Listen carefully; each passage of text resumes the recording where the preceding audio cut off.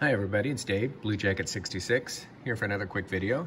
Just wanted to show you a few little pickups over the last week or two or so that I got. I think you'll find it interesting. Some vintage baseball, a little bit of basketball. You probably think I'm into basketball. I do have a lot of vintage sets and collect a little bit of basketball, really not modern basketball. I can't think of any basketball I have really post I don't know, mid-70s or so. But a little bit of basketball and no football this time. I think first off, I want to show a little shout out. Got a card from our friend Abel in Vegas. Dave, there's another Brett for you. He likes the blue on blue from Abel. I think Abel in Vegas is probably one of the most underrated channels on YouTube. I want to give him a shout out. I don't shout out many people anymore, but he's got a fantastic channel, high tech, excellent quality, and he breaks modern, he does Pokemon, he does Magic Gathering, he does all sorts of stuff. Certainly modern basketball and baseball, and just the coolest channel. And he should honestly have 10 times the subscribers he does. Abel in Vegas. 3 words. Check him out. But he sent me this Brett,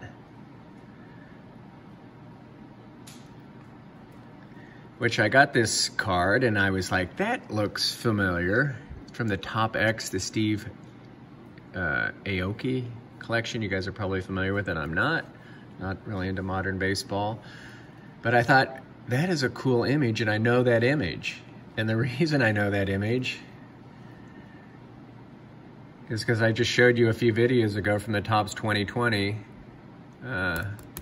this image by Old Man Bamalam, or whatever his name is. So pretty cool. That's for that image, 2 images. Really nice. This is actually so much better than this 2020 stuff. But so that was really cool, and thank you, Abel.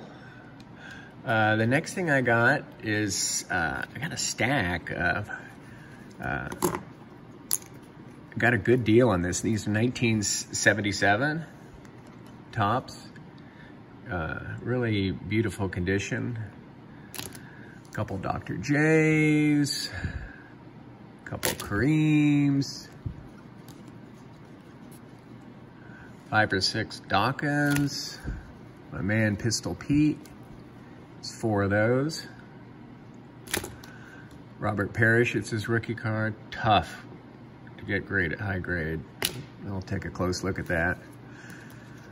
A bunch of Moses Malone. So I just happened to see those and got a good deal, and so picked those up and I'll look those over and see what I want to do with those. Next, check this out. 1960 Topps, Willie Mays. 1960 is one of my favorite Topps issues without question. We can talk about the color and the centering, but the centering is just primo.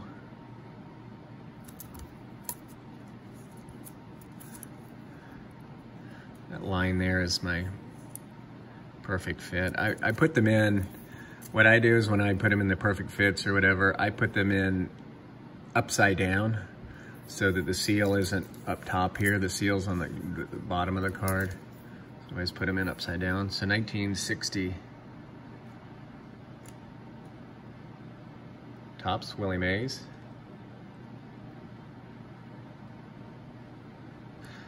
Get in on your Willie Mays, people. I don't know much time you got, but get in on Mays. What else do I got? Okay, with my sets, I like putting wrappers in on the cover of the binder if I can. I especially like doing that with my non-sport sets, like my Gilligan's Island. I got a wrapper for that, and those wrappers are rare. My Mars Attacks. I'm trying to think if I have a wrapper. I don't think I have a wrapper for that, but a lot of my non-sport sets I do. and not so much baseball, but some. So here's a couple wrappers that I picked up. And do you know what they are to? What issues?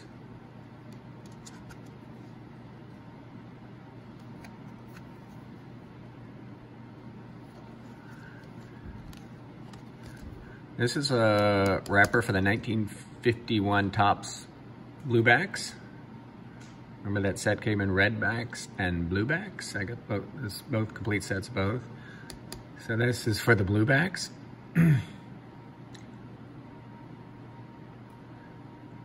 2 in every 1 cent pack. So a pack for a penny, 2 cards. And you can still get these. You can sometimes find these unopened packs, and not very expensive, actually. Not a very popular set. What about this one? You know what that's to? Hit Parade of Champions. That's the big clue there, right? It's a 1951 Burke Ross wrapper. Of course, this is just one card of it. There was a card, then the panel. There's 2 cards per panel. This is Eddie Waitkus.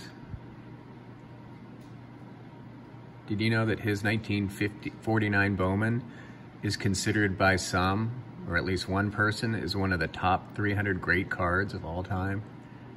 Amazing. It's 1951 Burke Ross wrapper. Oh, what else we got here? Very recent acquisition. You guys love your 1956 Topps. I do too. I actually like the 60 better, but 1956 Topps Jackie, 6.5, again centered perfectly. It's grayback.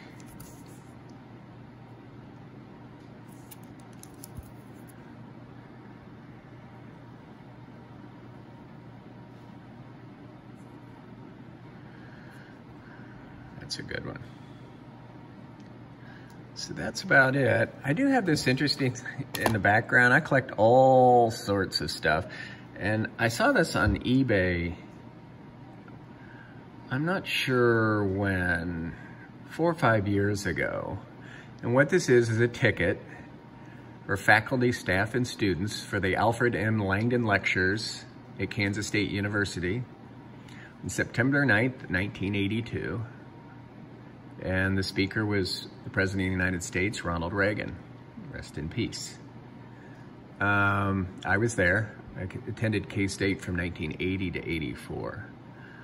So this was pretty amazing when Reagan flew in a helicopter, I believe, yeah. I can't remember where he landed, but I was lucky enough to attend this lecture. The Langdon Lectures go back to the 60s. Robert F. Kennedy was a Langdon lecture. Maybe it'll go back to the 50s or before that, but they'd have one every year. They were influential people, many times politicians. And when I was there 4 years, I saw 2 lectures. I saw this Reagan, and then in 1984, I was there for Senator Edward Kennedy. And let me tell you something. Most college students are, I don't know.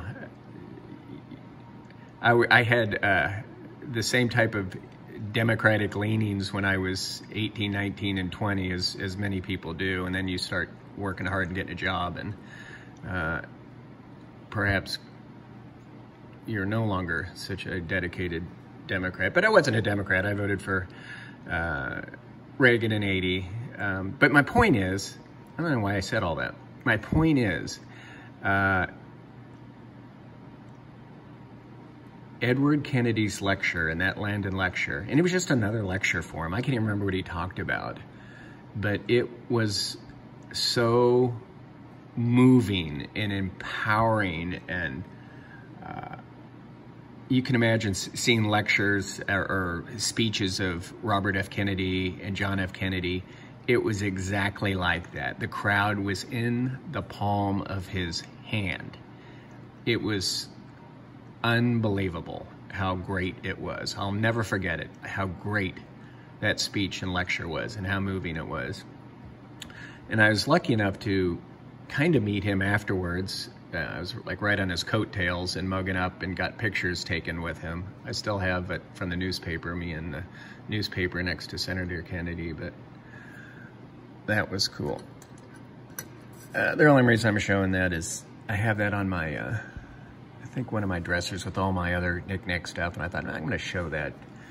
It's graded by this PCGS grading company, same people that grade all the currencies and Collectors Universe company. So anyway, hope you enjoyed the cards, and you guys have a great rest of the week.